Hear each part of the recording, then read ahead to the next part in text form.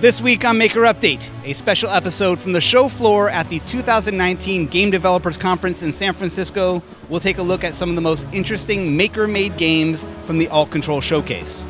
Hey, I'm Donald Bell, and welcome to a very special Maker Update. I'm here at one of my favorite Maker events of the year, the Alt.CTRL Showcase at GDC. It's full of experimental video games and controllers, and groups fly in from all over the world to showcase here. And when you see the games and what's under the hood, you'll understand why this is definitely a Maker event. So let's go check out the games and the makers behind them. So, Hot Swap. Tell me about Hot Swap. Well, Hot Swap is a cooperative pirate ship survival game where you have to assemble the controller as you play. And each player has control of one half of the ship, so you have to trade parts of the controller between the partners to sort of succeed. And then tell me about how you conceive the design for the game controller. So, Peter attended one of my, I'm doing a PhD, and Peter attended one of my research talks. And I was looking into magnets and how magnets could make like haptic and functional, tangible interfaces. And Peter came up to me and like, we should make a game. And what if we took a controller and pop off all the inputs and players had to rearrange the inputs as they are playing. And that kind of birthed the idea of the Hot Swap controller. And so we were iterating quite a bit on like what are the different kinds of inputs. And when we settled on a pirate ship game, it became clear that we had to have a helm, we had to have a crank to raise and lower the sails, we had to have a key to open the treasure, we had to have like a hatch to load the cannons, and a fuse to fire the cannons. And so like it kind of came naturally once like we had a concept in mind, and then we started to 3D model the controllers and 3D print them and assemble them. Yeah. I have to say, for being pirate themed, I think that the interface is very like modern and sleek and like 3D printed, and it doesn't scream pirate, but the gameplay is a lot of fun. So now, aside from the 3D printing, what's really interesting is the way that you've conceived and assembled the controllers. Right, you're not using kind of off-the-shelf rotary encoders. There's a really interesting hidden element to these. Do you want to talk about that a little bit here? Yeah, so my research project on this topic is called macromagnets, and essentially it's looking at, kind of like this artificial constraint. What if you only had a 3D printer and magnets? How many different kinds of inputs can you build with just these very simple inventory? And so we figured that actually with magnets and with 3D printing spatial constraints, you could create a variety of like really tactile inputs, from buttons to sliders to knobs. And what's more, because you're using magnets, you could use linear Hall effect sensors to sense the position of the magnets. So instead of embedding an off-the-shelf button or an off-the-shelf rotary encoder, everything could be 3D printed with embedded magnets, and then the position of these magnets could be read with these Hall effect sensors to get, rotation, kind of direction, and even like things like button presses, stuff like that. Yeah. When I'm looking at these, I'm thinking that there's going to be like a potentiometer in some of these that I'm turning, or just some kind of simple tactile a single pull switch on some of these. But they're all really, when you open them up, they're all little magnets that are embedded in the 3D print, and then a Hall effect sensor to be able to read the position of where that magnet is. Yeah. Yeah, that's pretty much it. We have a taxonomy, so we essentially identified 25 different kinds of inputs that you can build with this technique. And so Hot Swap was built on top of that taxonomy. And essentially it's about mixing and matching these different inputs. And what's more, you can create like inputs that don't exist yet, right? So like the hatch, for instance, is an input that no one has ever seen before. But with this technique, we could make such novel inputs. Yeah. And so the other part of this is the swappability, right? So tell me about how you've handled being able to swap out the different elements. Well, I think Peter can. So each component has the same PCB at the bottom. It's just got 6 conductive pads that connect to pogo pins, which are in the base of the controller. And there's like a little magnetic connection that sort of clicks them in nice. And all that we do to identify each component is have a little resistor that we're reading on each end. And so between the controllers, you can swap them around, and it'll always know which input you're moving once it's inserted. That's really cool. And then all of them are being fed into a computer at some point, right? They go through an Arduino Micro, and that just goes straight into the computer. That's great. And so is the computer reading them as like a HID input or some kind, or they're just looking what's the software looking at when from the computer's point of view? So it's just a serial port packet that we sort of define ourselves, and we're parsing with our application on the front end. We do as little processing of like the actual input data on the Arduino, because that would be a little bit slower, especially when we're doing the sine and cosine functions for some of the inputs. So really we're just sending it straight to the computer over a quick serial port message and parsing it there. All right, and I'd be doing a bad job if I didn't ask about the game. How did you guys build the game? How do we build the game? We made it with JavaScript, actually. So I've always struggled with Unity's sort of way of getting serial reading into there, but Node.js really has a great way to parse it. You can just use strings, and it's super easy. So we're using Electron, which is a desktop environment developed by GitHub that's sort of built on top of the Chrome browser, and all of that's just bundling JavaScript together and letting it run. Well, it's a lot of fun to play, and I appreciate you guys making this game and bringing it here. And I'm excited to see how other people make use of the technology that you built with the magnet. So thanks for talking to me. No, thank you. All right, Henry, tell me about Continuum Bacterium. What's the game like? So Continuum Bacterium is actually a game built around these helmets, these safety helmets. And the tech that's kind of behind it, I don't know if you guys got a glimpse of it, but they're flickering on and off. And they're actually alternating between what's on and what's off, thus creating like a left eye, right eye, kind of stereoscopic, but split across two people. So one person sees one thing and another person sees another, yet they're both looking at the same screen. So that requires them to kind of communicate about what they're doing, what they're seeing on the screen, so that they can actually wipe out all the bacteria on the screen, which is what Continuum Bacterium is about. Bacteria on the time continuum. What was the moment where you thought like face shields was going to be the way into having a unique game? I was thinking like, I do a lot of fabrication for my work, and there's always like this idea about a wearable, right? Or the costuming of it, and the framework of the helmet kind of really lended itself to kind of like having things attached to it, putting something in the front. So there was a lot that could be done, just using it as like a vehicle or a vessel to color it, add things to it, add controls. So that was really kind of where it came from. And then walk me through the different inputs. So on the helmet, let me pick it up. So on the helmet, we have the knob on the side here, which cycles through different channels of bacteria that you can see. And there's also a watch. So keeping in line with the theme of time, there's a wristwatch, right, that's attached on here, and you would cycle through, you would rotate your turret using this knob on the side, and then you would fire the turret using this button in the center. So kind of all built to this time kind of narrative, and that's why the wristwatch is kind of the other control. And then the both of the potentiometers here, they're also like a push button, right? They're actually rotary encoders. Yeah, so there's actually a push button on it. So this one, the button isn't do anything, but the button on this one actually does.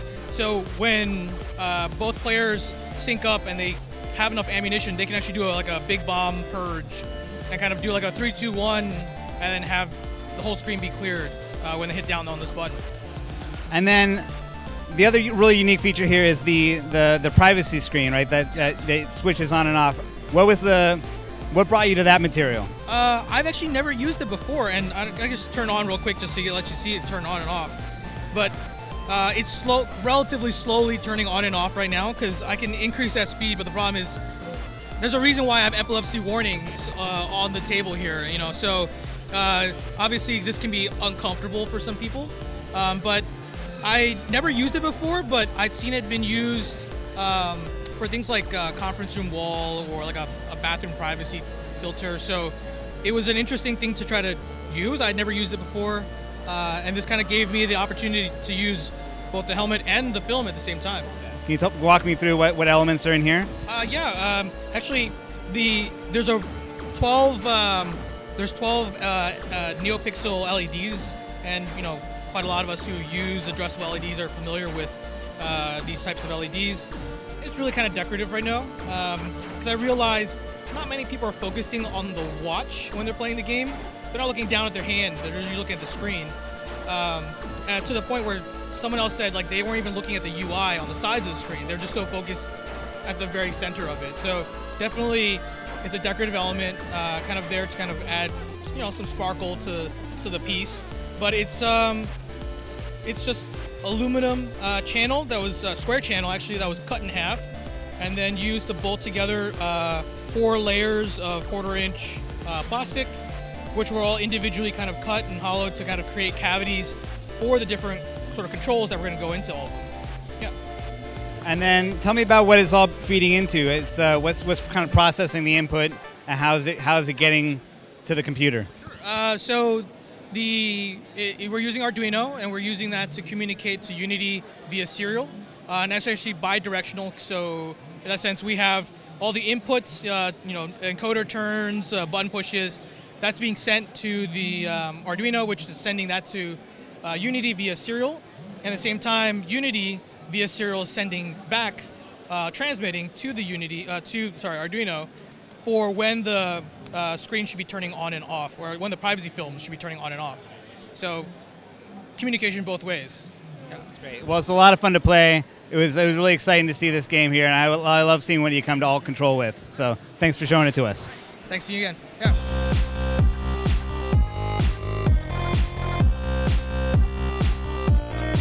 Talk to me about Machinaria. Okay. So Machinaria is a game, a critic to how media manipulates information and manipulates people through that.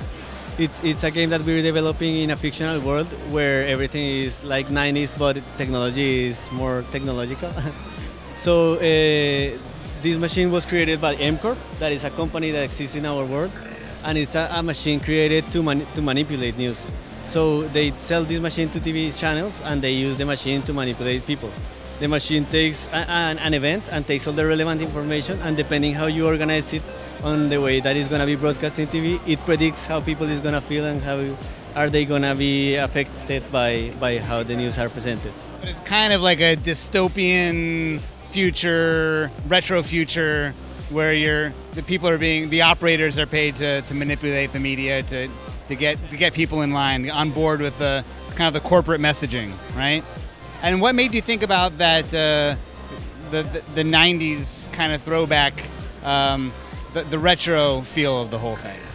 I don't know, a mix between nostalgia, like for the cyberpunk stuff, the vaporwave style. The vaporwave style is very relevant in our game, and the vaporwave movement is also a little contestatory and a little against the machine. Yeah. So yeah, we just sit around thinking how we would communicate how media really is relevant and is manipulating us in South America. We are from Colombia, and here in the States, and we wanted to find a way to do it with a game. So we sit and we realize that all this is like a machine. So we said, why don't we create a machine to take data from that machine and be able to manipulate that machine. Inception of machines. Talk to me about the decision to what your decision to have the kind of the two separate styles of buttons, and how you thought about representing the different puzzles and all that. Okay, so we built the first prototype of the game. That is, the company created this machine for the first time and tried it in a third world country. And in this machine, we used cartridges. So we wanted to be coherent in the evolution of the machine. So we said, like, why not using like arcade buttons to select the material instead of cartridges? And then as we prototyped the machine, we discovered different tools that would help us bring a better experience and a more coherent aesthetic with the idea of the game and the bigger game that we're building. So yeah, basically we prototype a lot, and we do a lot of drawings and say like, oh, we wanted to go in a similar way that the machine in the game was built, to be like true to the game. I don't know. That's great. And then under the hood is a Raspberry Pi, or what's working underneath? Raspberry Pi and two Arduino Pro Micro. And they are separated in modules. So one module is controlled, everything is controlled by the Raspberry Pi, and in other two modules is controlled by the Pro Micros. The Pro Micros communicate to Raspberry Pi, and it's pretty much it. The game runs in Pygame and Python 3. Yeah. And then is the game going to be available for people to play around with if they wanted to check it out, or where could they learn more? There's at itch.io. There's already a playable prototype that is downloadable for free, and that's open source as the machine. The machine is open source too. Everything is in GitHub and at itch.io. Yeah. It's great. Okay, it's a lot of fun to play. I want to play it again. Thanks for talking to me.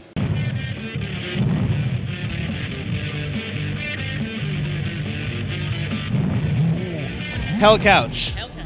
Talk to me about Hell Couch. So Hell Couch is the first ever couch co-op game where the couch is the controller. And there's a demon that's trapped inside of it, and you have to use your butt to perform the sacred butt ritual to release the demon and allow it to possess other couches throughout the world. It's a pretty old concept. I mean, I feel like I've heard this one a million times. Classic. It's a classic. Oh, really? But how did you come up with this idea for Hell Couch? Like, where were you coming from where you thought, you know what, I want a couch video game? We took a class at NYU. My design partner and I, Francesca and I, were taking a class called Beyond the Joystick at NYU under our instructor Kaho Abe, and she taught us how to do all kinds of really fun stuff with Arduino and sensors and things, and we were like, this is amazing, we want to do more. What if we made a couch co-op game where the couch was the controller? And we pitched it to our professors at NYU, and they were like, yes, absolutely. And we worked on it for a semester, and it was just super, super fun. So it's Unity, it's Arduino, and it's just sensors and LED lights that control the entire experience. Well, we love talking hardware, so I want to hear more than just sensors and Arduino. Walk me through what's detecting the sacred butt ritual. The sacred butt ritual is detected not only by the demon himself, but also by handmade pressure sensors. So we use craft foam, conductive tape, and Velostat. So you can find basically instructions for these kinds of pressure sensors all over the internet, and they're fantastic because it's essentially an analog signal that you're sending. So we're essentially using it as a button, like an on-off switch or something, but we could theoretically detect how hard people are sitting on the couch and things like that, which opens up a lot of space for playfulness. But in this butt velocity, butt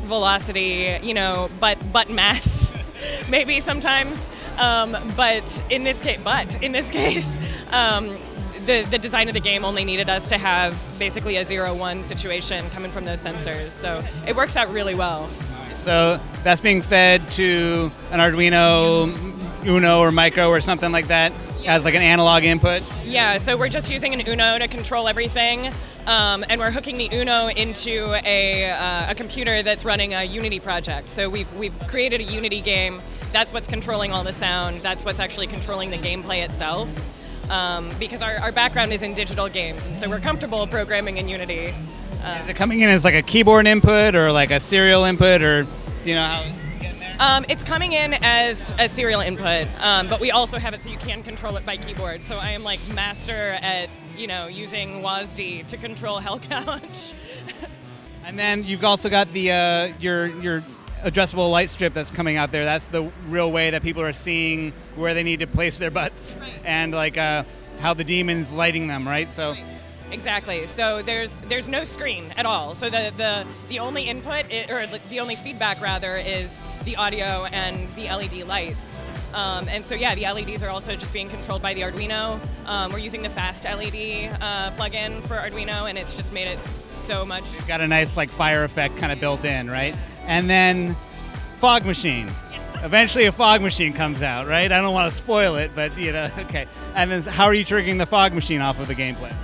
So we wound up using the Rock Band Stage Kit fog machine, which is controlled using an S-video cable that I was able to just cut, and there's two of the wires inside the S-video cable are what control the fog, so we hooked it into a relay, and we're just triggering that through the Arduino.